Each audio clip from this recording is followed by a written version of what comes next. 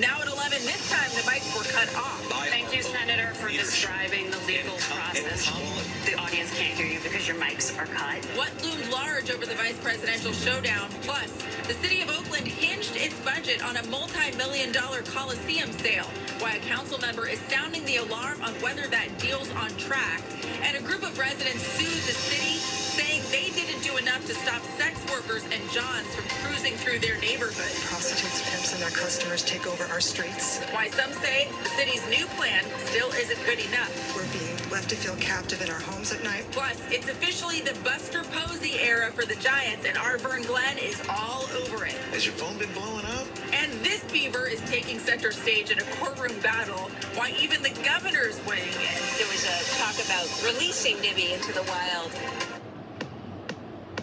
From KPIX, this is the Late News with Sarah Donchie on CBS News Bay Area. Hello, I'm Sarah Donchie. Is the city of Oakland back where it all started, staring over the cliff into a major budget emergency?